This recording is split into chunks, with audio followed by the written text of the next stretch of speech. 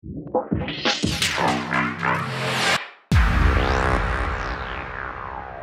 had some questions with regards to getting your mid-bass sounds to sit in the mix.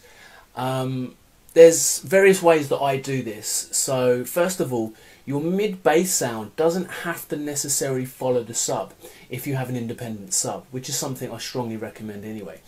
You could create a call and response between your sub and your synth sound. So you can leave the low end in that synth sound, but having it bounce off the back of your 808 or a sine wave.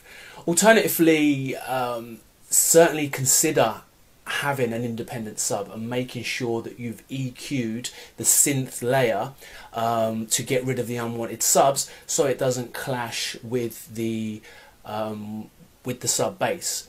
So this can also be used with regards to riffs and lead sounds. They don't always have to follow the sub. Don't forget call and response. Enjoy. Peace.